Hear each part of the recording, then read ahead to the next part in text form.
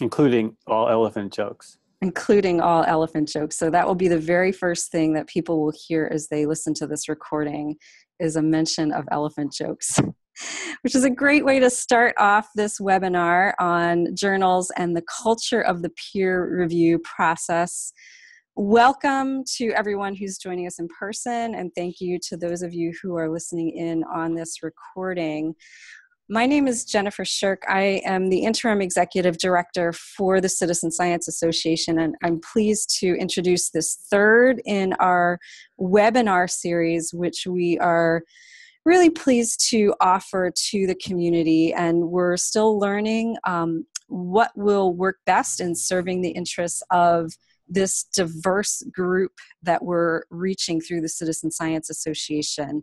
I'll get to our topic at hand in a moment, but I did want to start off by just doing a little bit of an introduction of the webinar series itself and the Citizen Science Association. We are still a fairly new and growing not-for-profit organization that is member-based and member-driven, with the idea that we can improve citizen science for everyone who takes part by trying to help those who are running and managing citizen science do this difficult job with access to better information and to each other as resources across this community. Some of the goals that we have stated for the Citizen Science Association are to provide access to tools and to resources that further best practices and to support communication and professional development services. And these are two of the goals that we believe this webinar series, as it grows and expands, will start to fit into. And we look forward to hearing feedback from everyone across this community as to how we can use and grow this series of webinars to serve those goals. Some of you may know that we are in the third webinar right now of our webinar series. The first was on tools for volunteer recruitment and engagement back in November. The second was on the SciStarter platform and how to leverage those tools, whether you're a participant, a project leader, or a researcher. And the fourth in our webinar series is coming up in February, on February 14th. And that will be focused on how to plan a Citizen Science Day event. Citizen Science Day this year will be on Saturday, April 14th, and events will be happening all throughout April, whether or not you're able to do something on the exact day itself. So for an April 14th event, we are holding a February 14th webinar. And if you are interested in doing anything related to Citizen Science Day, please look for forthcoming information to join us for that event. You can follow along on the blog on citizenscience.org, and announcements will pop up on that homepage there. Just a little bit of housekeeping. Some of you who were on at the very top of this call as we were getting started know that we're going to be communicating via the chat window. I think right now you don't see this exact view because you're looking at my shared screen, but in general you will look for a dock in your on your desktop that will have an icon with the three little dots for more. If you click on that, you can choose the chat window, which will pop up, and then you can type in an introduction to yourself or any questions or concerns you have as we go along. And I will be monitoring the chat window throughout the webinar, and Rick is willing to entertain questions as we go so we can keep this as a lively conversation about the topic at hand. So please feel free to join in the chat and share your questions and make this a conversation as much as it is a presentation. So with that said, I'd like to go ahead and kick off the topic at hand. And say thank you in advance to Rick Bonney for offering this webinar on journals and the culture of the peer review process. I've had the pleasure of working very closely with Rick for the past 15 years or so now at the Cornell Lab of Ornithology, and I know that he is, in addition to being a leading thinker in citizen science, also a really excellent writer and editor. And a few months back, he gave a presentation for staff at the Lab of Ornithology on just generally how the peer review process works, which for those of us, even those of us in academia, it can be a bit of a black box and hard to know what's happening between the time a manuscript is written and the time it shows up in quote unquote print, whether that's actually on paper or online these days. And I've asked him to share a bit of that with this community today in this webinar, just opening up what it looks like to get published from whatever perspective you are looking at it, and to illustrate that to a certain degree from the perspective of our own journal, for which he serves as the editor-in-chief. That's the Citizen Science Association journal, Citizen Science Theory and Practice. And without further ado, I am going to stop sharing my screen and give Rick a chance to pull his up, as I say thank you again to him for being willing to entertain this topic for us today. And I'll just remind everyone as he's doing that, that you can feel free at any time to join in the chat, to share questions or thoughts, and we'll keep this as a discussion as we're moving forward. So again, look for the 3 little dots and the more icon. You should be able to open the chat window. Oh, I actually see now that Rick is sharing his screen, I have a separate icon that just says chat, which I will open. And if you open that chat window, you can feel free to join the discussion there. So Rick, thank you again, and over to you. Okay, can you see my first slide that says journals, etc.? Yes. And can you hear me? Loud and clear, and okay, panelists are concurring. All right, well, it's all downhill from there. That's the hardest part of the webinar. All right, well, I'm going to start out here talking about journals with a few illustrations from one of my very favorite journals, which is called Bioscience. I like Bioscience for a lot of reasons. One is that it's a really high quality journal. If you know anything about impact factors, you can see right here on the front that its impact factor is somewhere between 5 and 6. And I'll explain what that means later if you don't know already. That's actually very high for a science journal. In addition to that, Bioscience is the journal in which we published our very first citizen science article in 2009 that sort of set the stage for a lot of the work that's come since that time.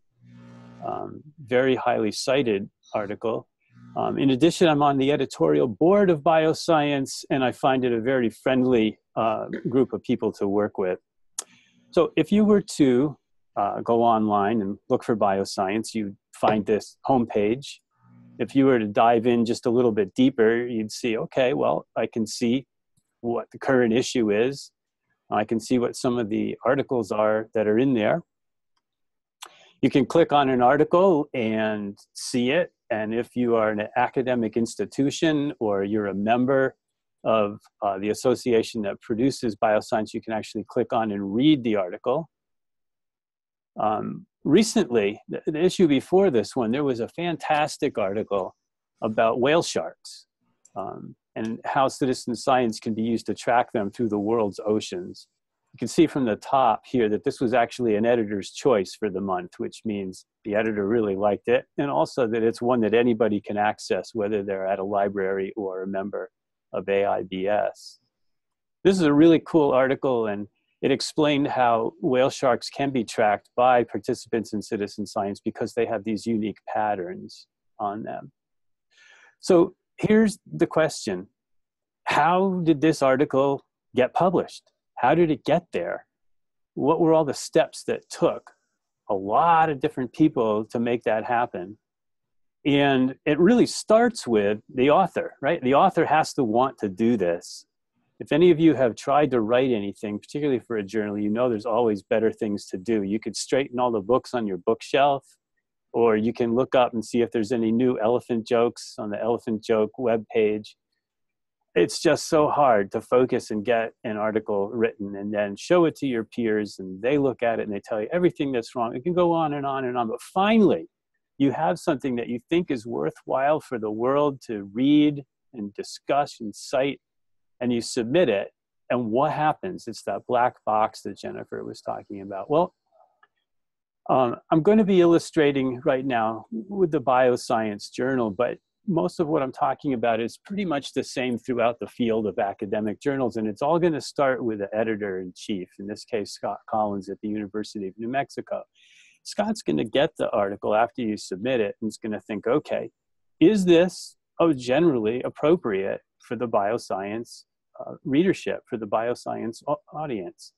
And it may be spam. It may be something about UFOs, and we've gotten a couple of those at Citizen Science Theory and Practice. So in that case, the editor would write a very nice note explaining that, thank you for the article, but it really wasn't in keeping with the journal audience. But if Scott decided, yeah, I think this really has some merit, he would then pass it on to a member of the editorial board. Now, all journals have editorial boards. They have different names, but a lot of times the folks who are on them are called handling editors. And it's the handling editors that actually really keep the journal alive and functioning and going. Of course, the reviewers too, but I'll get to them. But these handling editors have a lot of responsibility, and they do it for love and for nothing more. You don't get paid to be a handling editor. Nobody knows that you're a handling editor. Most of the time, the authors don't know. If you look at the website, if you look at the list of board members, it's always so small, nobody can read the names anyway. But these are really critical folks who then take a look at the article and they say, okay, well, I know more about this topic than Scott does, so now I'm going to put my filter over it. And you know what?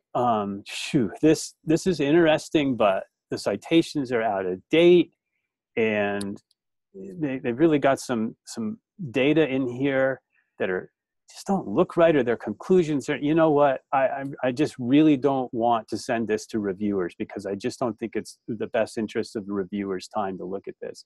So at that point, the handling editor will send it back to the editor-in-chief and say, you know what, this just isn't going to make it, and here are the reasons why. And at that point, the editor-in-chief, depending on the journal, will write as nice a note as possible, sometimes giving some very specific advice about what you would need to do to get the article to be suitable for review, right? But let's say this looks pretty good. This has a shot at being something that we would want to publish. So then it's up to the handling editor to find reviewers. This is the hardest part of the process. There are more and more and more journals out there now, and there isn't really any of a larger pool of reviewers. And reviewing is also kind of a thankless job. Most people review because they want to give something back to their field, whatever their field is. And you can sometimes, as a handling editor, assign this thing or request reviews from 5, 10, 12, 15 people before you finally get somebody who will agree to review it. The way that editors find reviewers is, it may be that they have peers whom they know and trust, and they think this would be a good one for this person to review.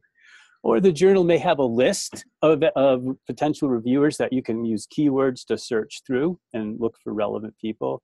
Or you might look through the literature cited of the article and say, well, here's 3 or 4 people that are cited a lot. They really stand out. I think we should try to get these folks to be reviewers.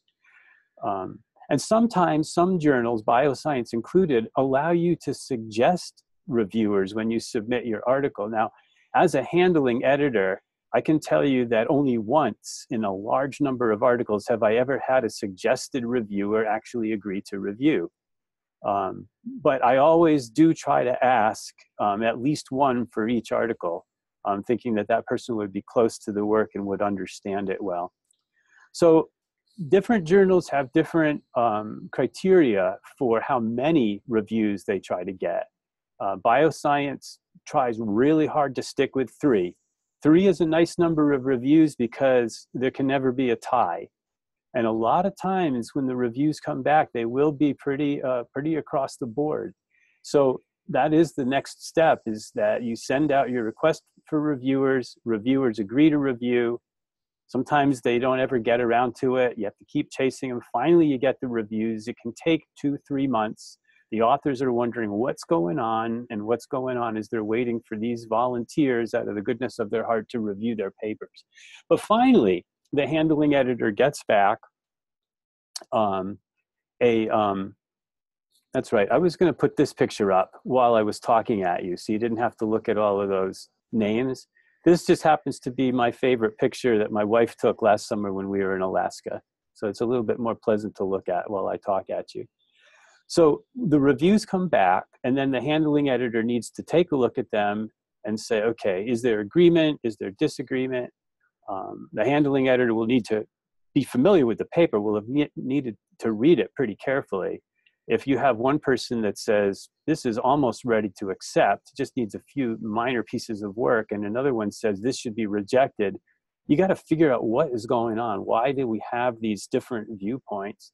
And then what the handling editor does is write a recommendation back to the editor-in-chief and say, okay, most of these reviews thought this was a really good paper, but there's some pretty important things they need to do first, and here's what they are. And then the editor-in-chief will use that as a model or a template to write back to the author and say, this has gone through the peer review process. It has a lot of merit, but we think it needs these things to be done before it's going to be ready for publication. Please get it back to us in X number of months. Please write a response to the reviewers explaining how you've dealt with each one of their comments. And we'll take it from there. When we send it back, it may need to go for re-review. It may not. We'll see what it looks like. Rick, can I interject a question here real quick? Mm-hmm. As you're talking about this process, Julie is asking, are handling editors the same as associate editors, since you're talking about who does what in this process? Right. So different journals all have different names for different names for folks. Usually an associate editor, it's really going to depend. Like at Bioscience, the associate editor is actually somebody who's paid to be on staff and wouldn't be doing any of the handling of the papers, would probably be involved with getting them copy edited later. I'm going to talk a little bit more about citizen science theory and practice in a few minutes, but for our journal, there's a team of associate editors who are people that I rely on to help me think about new categories of papers, ideas for theme issues, things like that. But not all of them handle papers. They're really there to just help me think. Some of them do. So you really can't, there really isn't one set name for all of these folks. I hope that answers the question. So then the editor will get back the recommendation from the handling editor and send it back to the author and then wait. And sometimes the authors give up. Sometimes they're excited and there's not that much work and they send it back. Different journals have different recommendations that can be made, like accept, and seeing an article get accepted the first time. I've never seen it happen on any journal, ever. I've seen articles get votes for acceptance after a review has been made. There could be major revisions, minor revisions. There can be revise and resubmit, which means you're going to have almost a completely new paper here, but we'll take a look at it when you resubmit it. And so then after that process of getting the paper back, the handling editor looks at it again, and depending on what kind of revisions were needed, may say, this is fine. They've done a great job. They answered all of the reviewers' comments. I think it's ready to be accepted. They may send it out to some reviewers and say, would you take one more look at this? You had some pretty critical comments. Sometimes they might send it to a completely new reviewer, but that's rare. And then, make another revision. I can tell you that in the case of that article in Bioscience about the whale sharks, that it was probably about a year from the time it was first received in the inbox until the time that it was published. And there were lots of, I don't really want to talk a lot about somebody's specific article, but there's lots of back and forth and round and round. That's just how it goes, because it's everybody's goal to make the articles as good as they can. So at that point, once it's accepted, it goes to copy editing. A journal like Bioscience, which has a staff, a professional paid staff, would have copy editors that would be paid to do the copy editing. At that point, the author gets a chance to review the copy edit and approve it, because it is the author's decision in the end to accept the changes or not, unless they are specifically stylistic things that have to be adhered to by the journal. Then it goes to layout. Then there is a proof that's made. It goes back to the author one more time to double check the proof, look at the captions, look at the complete layoff, sign off on it, layout, that is. Some journals require every author to sign the proof. Some don't. Some just require the lead author to certify that everybody has looked at it. And then finally, it gets published. And at that point, the author pays, I looked for Bioscience, $80 per printed page to get the article out and into press. In the case of Bioscience, it's printed on paper. There's also an online version.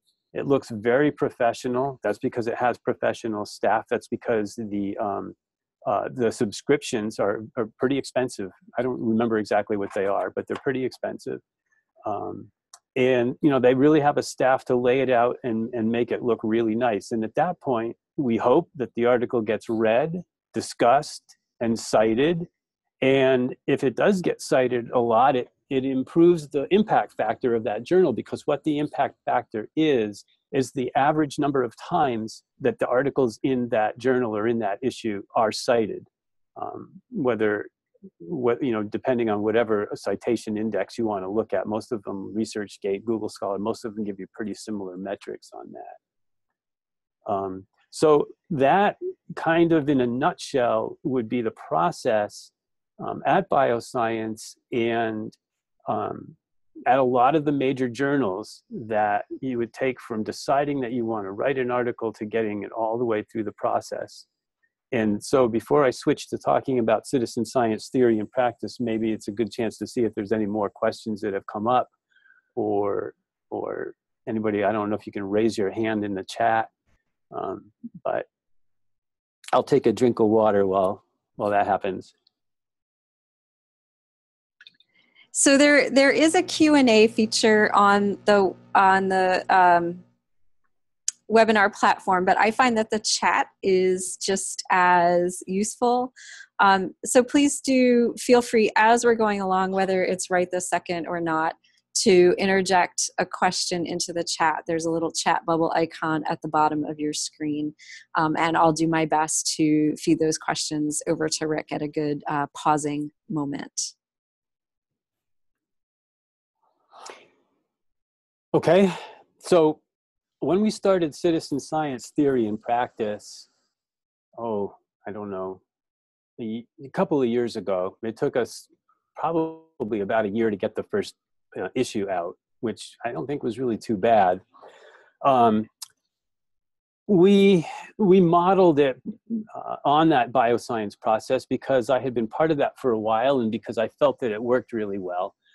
But there is a couple of huge differences between citizen science theory and practice and bioscience or a lot of the other larger journals. One is that we were committed to the very, very beginning to be completely open access. We didn't want anybody to ever have to pay anything to be able to read any of the articles in the journal. And that's partly because, in general, the field of publishing is starting to go in that direction. But also, citizen science itself is supposed to be something that's completely open and transparent. You know, if people are contributing to different citizen science projects, and even just designing them and evaluating them, they really ought to be able to read all of the stuff that's coming out.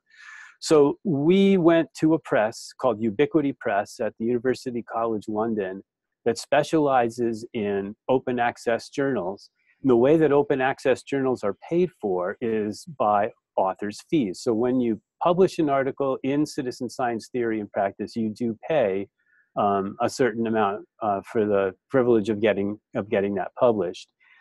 Citizen Science Theory and Practice, we charge £500. The dollar's fading against the pound, so that might be close to $600, which could sound like a lot, but it's actually one of the very, very lowest of the journals that's out there. We'll come back and talk about that a little bit more later on.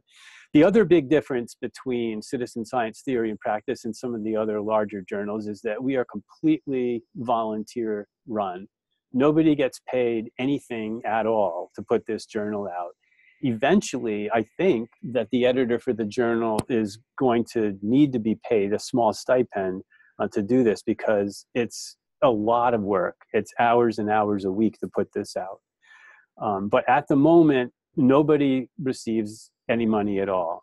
So this is the homepage for Citizen Science Theory and Practice. As you can see, it's got a little blurb about the journal, and you can see along the right-hand side the latest articles, the most recent one having come out about analyzing data for volunteers, managers, and scientists just at the end of December. Rick, a quick question here. Since we're talking about this journal, Julie is asking if we know, and I'm not sure if we do yet, what the impact factor is for Citizen Science Theory and Practice. Hang on to that question. Okay. Great. So if you click on one of the articles, it looks something like this. Everything is completely online, completely open to anybody. One of the things that's kind of cool is that each one of the articles has its latest metrics published. They're updated all the time. So when I made this screenshot yesterday, this new article had been viewed 316 times, downloaded 109, and 2 people had tweeted about it. Nobody has yet cited it, but it's only been out 3 weeks, so you'd be pretty surprised if they had. One of the cool things about an online publication like this is that the references are all hot linked, so you can just click on those and go straight to those references.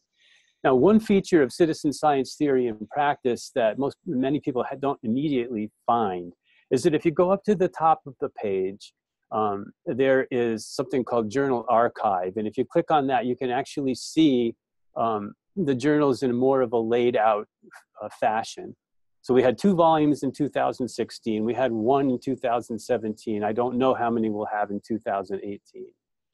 But if you were to click on volume 1, issue 1, you'd get this, and it would look to you much more like a printed journal might look, even though you'd have to print it out for yourself if you wanted to.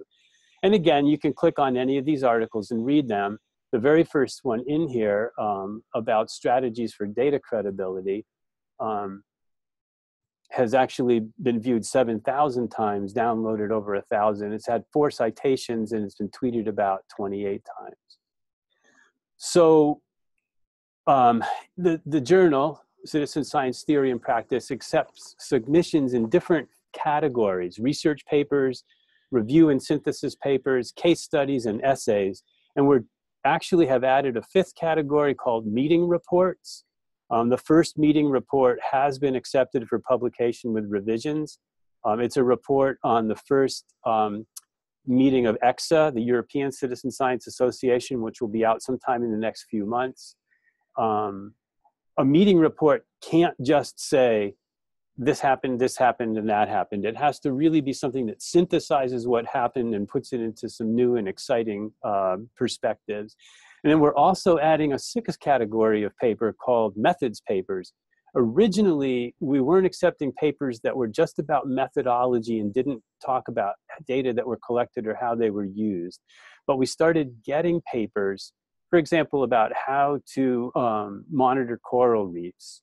in which the researchers had used a lot of testing with citizen science audiences and come up with a really good methodology, and they were offering it to the field, and it seemed a shame that we weren't publishing that kind of thing. So we try to be really responsive to the field and listen for what kinds of papers are desired. So those two, this will be updated very soon to reflect those two new categories. So this was another favorite picture that my wife took when we were in Alaska last summer. And I want to point out that while that grizzly bear may not look that big to you, there is no glass between us. We came across her rather suddenly while hiking along a stream, and there were actually two cubs. You might be able to see the second cub over on the right-hand side. She did pretty much ignore us, but it's, if you have not encountered a grizzly in the wild at 100 yards, I both recommend it and don't. So we'll leave this on the screen here while I talk just a little bit more about citizen science theory and practice, and then see if there are any more questions. The author's fees, we have them just as low as we can. We do have to pay the press, and so Ubiquity Press is really not in this business to make money.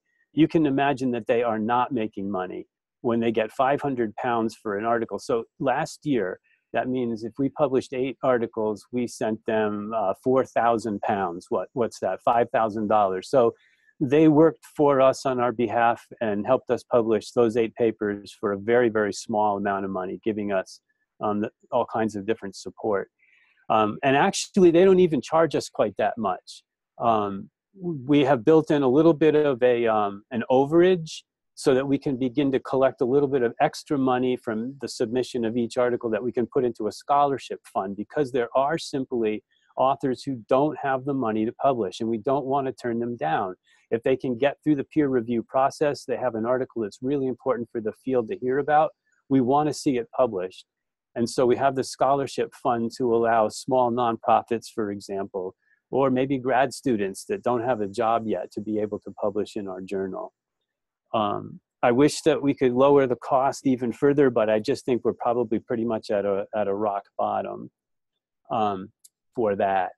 And another thing that I want to mention is that this model of having a paper come in and then having somebody look at it and say, let's get it out for review, and finding reviewers, that's not the only way that this can be done. More and more journals are trying new things now.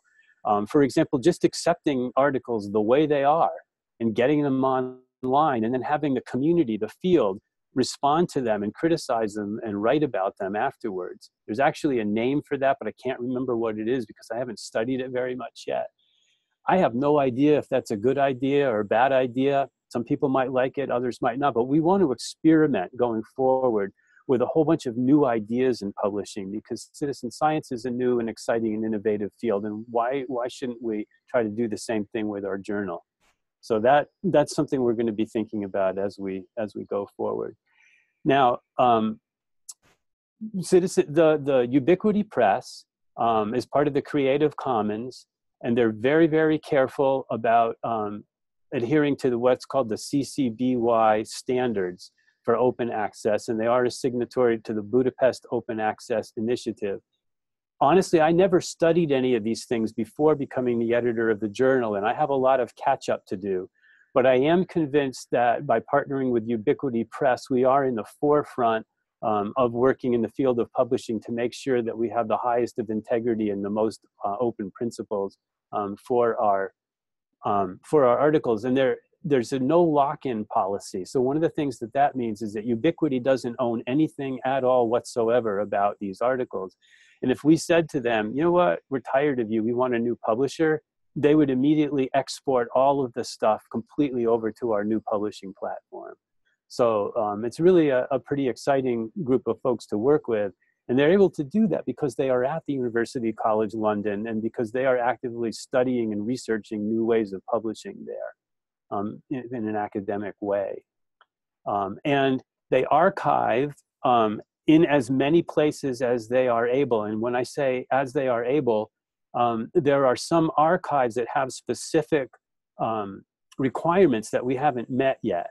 So for example, some of the archives require that you have X number of articles coming out every month, and we're still building up to that trajectory. So there's a couple places we haven't gotten into yet, but we're very well indexed by the services that you can see on this slide. You can go into the journal website. I just did a screenshot right off our site, and you can read about the archiving policy. Whoops, didn't mean to go there, because there was that question about impact factor. Well, we don't yet have an impact factor for citizen science theory and practice. It takes a couple of years before the group that issues that, the impact factors, begins to do so. And that's because it's based on the number of, average number of citations.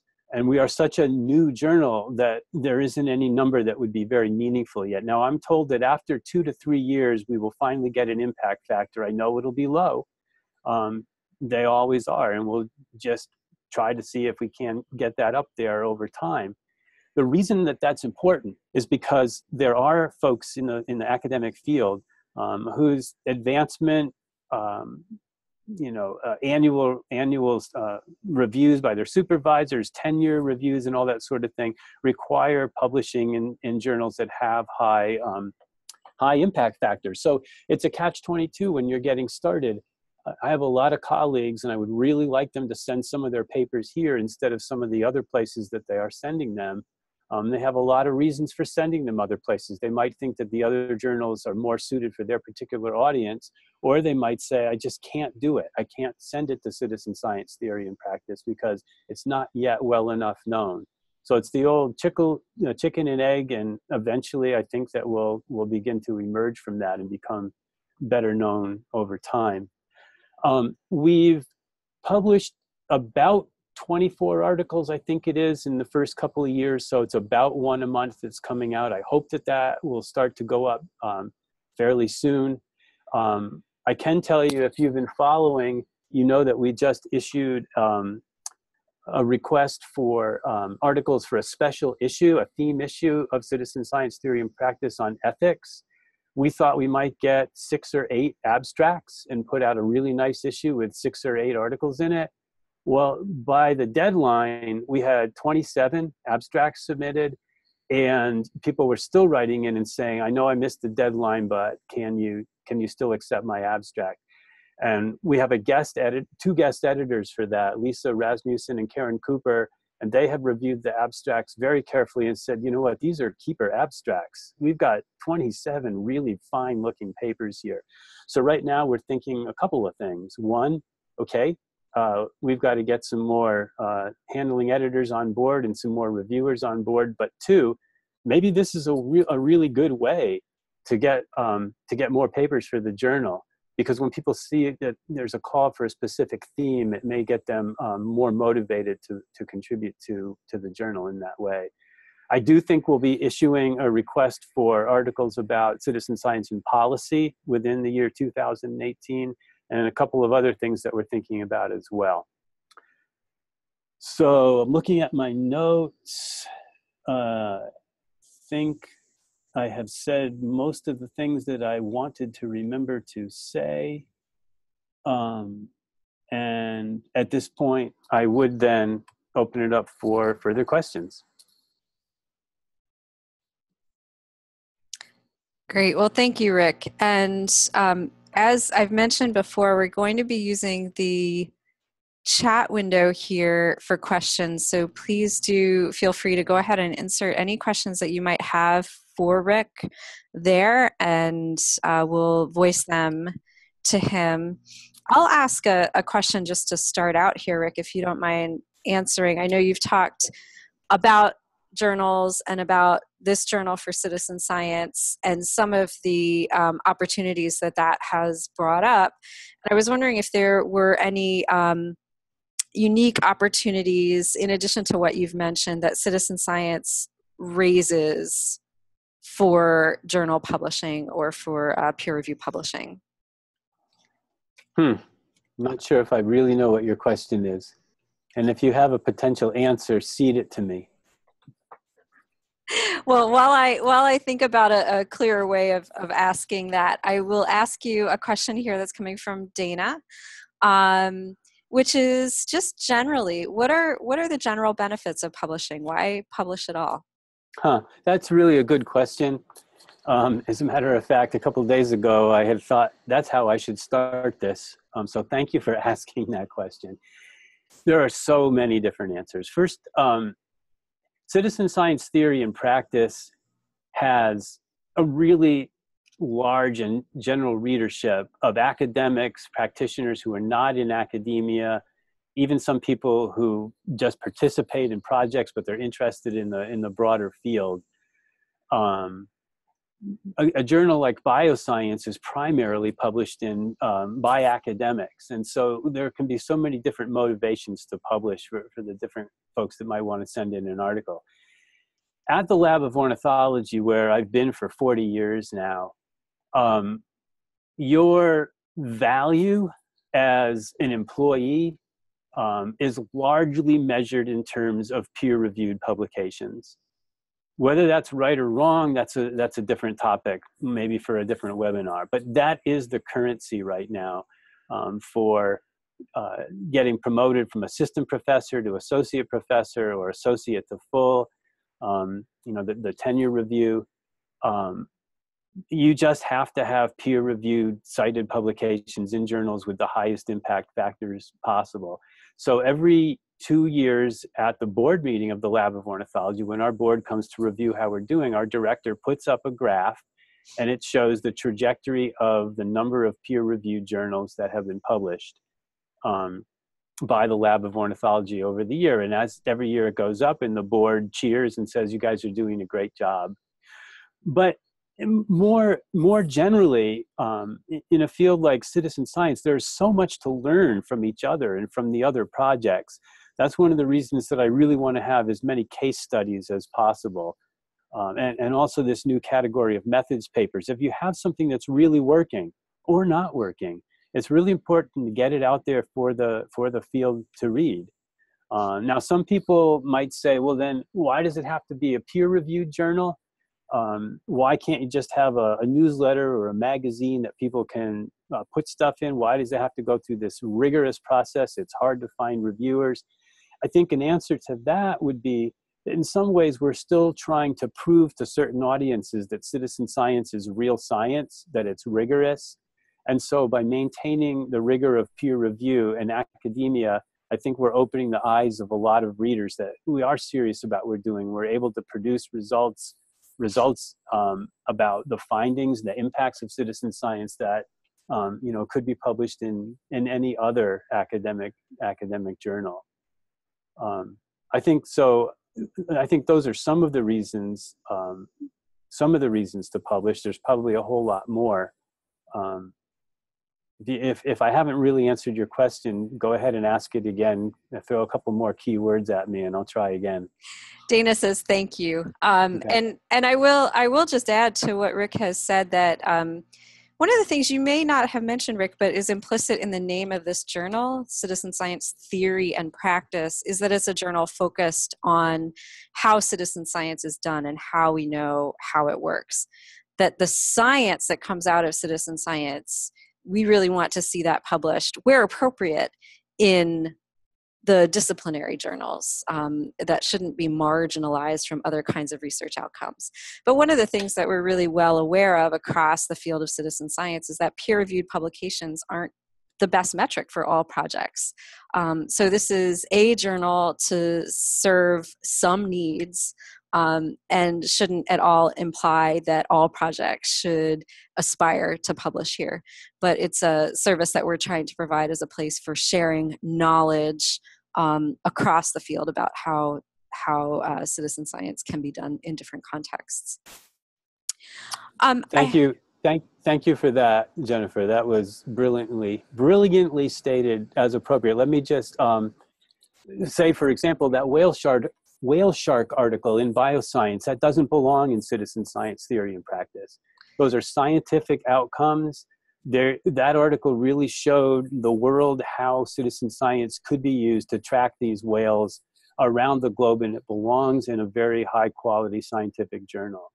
But before we started citizen science theory and practice, there wasn't a journal where you could write about the theory of designing a project for maximum educational or learning outcomes about knowledge of the nature of science, for example. You could put that into science education maybe, but we didn't really have one clearinghouse for those kinds of papers. So that's really, really what we're after. And we actually won't take papers that are focused on scientific outcomes because they really do belong in those disciplinary journals. So thanks for bringing that up. So I have another question here from Julie, who's asking, for citizen science theory and practice, do most people who submit manuscripts come from a social sciences background? I don't think there is most people. We have,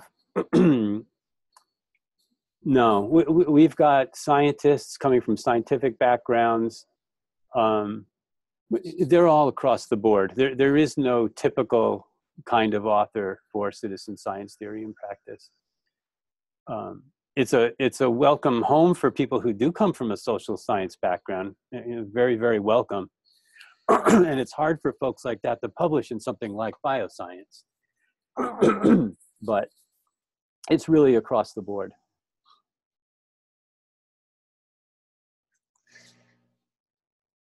Great. Feel free, other folks, if you have questions, go ahead and type them in the chat window. There's a little icon at the bottom of the screen.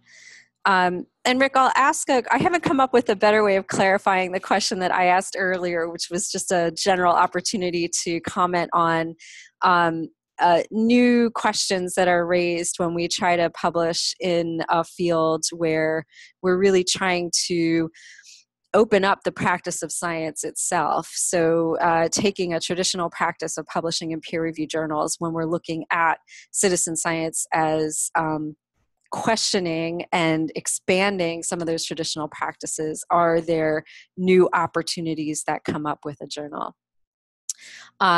But again, I am struggling to really put a fine point on that question, and maybe others can ask more pointed questions.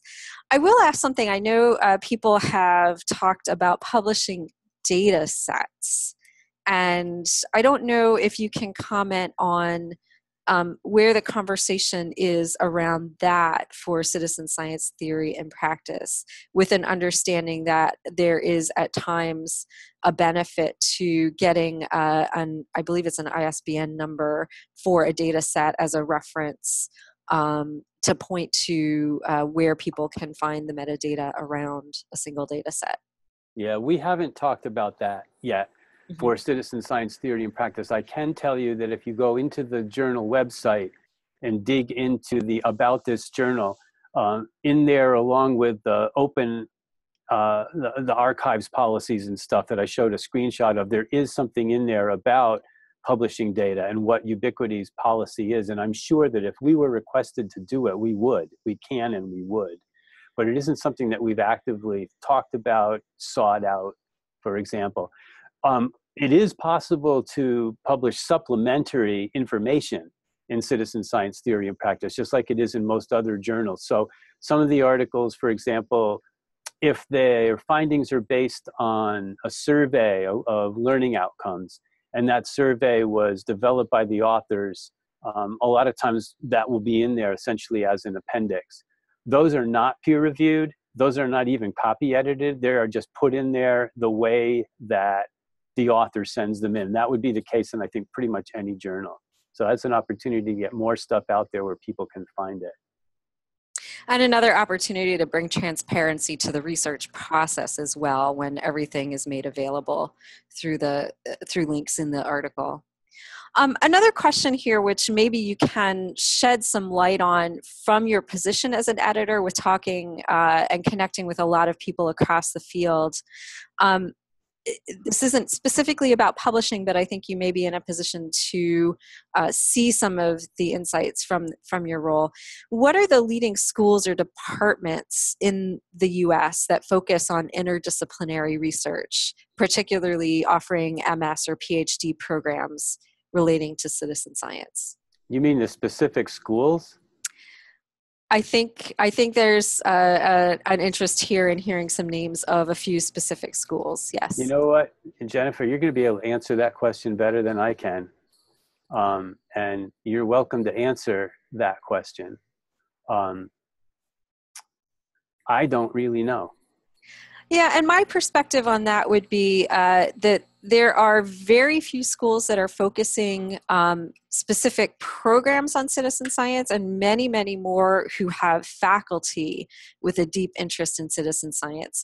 Two that come to mind that are speaking directly to citizen science throughout programs that they offer, and we can talk about others that have, there are many that have rich faculty resources. One is the public science program, which is at North Carolina State University.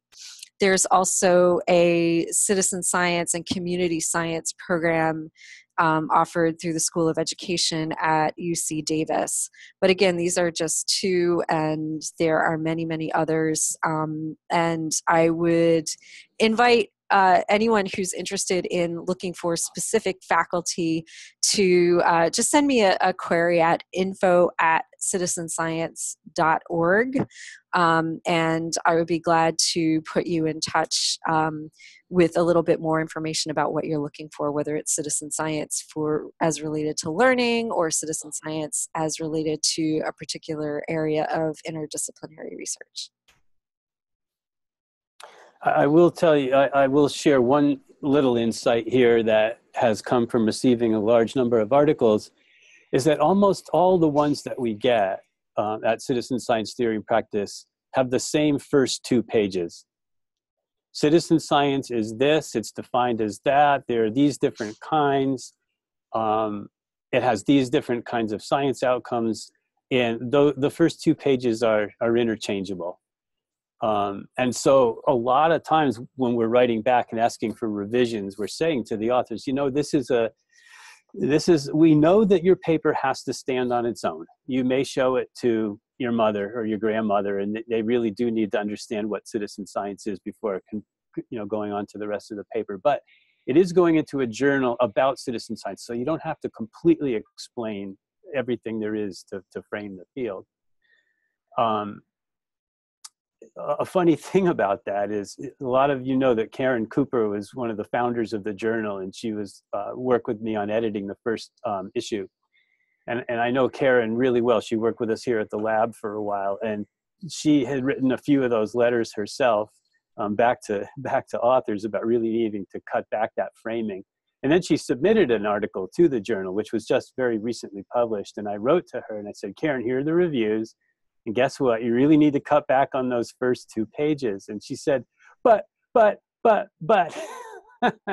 now that I'm on the other side. But still, as a general rule, if you're thinking about submitting something to the journal, we really need to have the framing and the literature cited about your topic.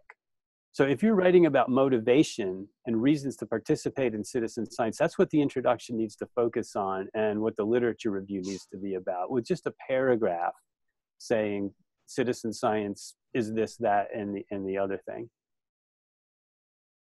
Yeah, I will just add to that, Rick, though, and say that one of the wonderful things about this field is that citizen science is many things. And one of the things that this journal allows us to do is to learn from the different perspectives that we bring to the way citizen science is done in different places. And so it can be helpful to say a little bit about the context in which citizen science is done, where that work is taking place. But I do know that there were lots of conversations about how the value of this journal was to be able to save a lot of authors those first 3 or 4 paragraphs that it takes when publishing in other places where people don't have any idea what citizen science is. Exactly. Or even how to start understanding how to offer a constructive review of a citizen science paper. So this gives a much more nuanced perspective on what citizen science is, which is nice. It allows us to think about, productive similarities and meaningful differences and be able to learn together about our different practices. So at this point, I'm not seeing any additional questions. If I've missed any, or if some occur to you after the fact, please don't hesitate to send an email. I've put the contact information there into the chat, but again, it is info@citizenscience.org. And I'll take a first stab at answering if I can, or send it along to Rick or others if I can't. And really glad to have all of you who joined us today, and those of you who may listen in later on the recording, to have been part of this conversation. And we'll look forward to pushing out information both about the journal and about forthcoming webinars, and welcome your thoughts on both. Again, feel free to use that contact email, info@citizenscience.org, to share ideas moving forward. Rick, any last closing thoughts? I think I am talked out here. I hope that that was helpful. I hope that was resembling something along the lines of what you were hoping for, Jennifer, and all the rest of you who joined in, or who may listen later. I do love working with the journal. I think it's a really exciting contribution from the Citizen Science Association to the field. And I'm really glad that I'm being allowed to have this role as editing it. Well, thank you, Rick. And again, thank you to everyone who's joined in, and we'll look forward to hearing from you in future sessions. Have a great day.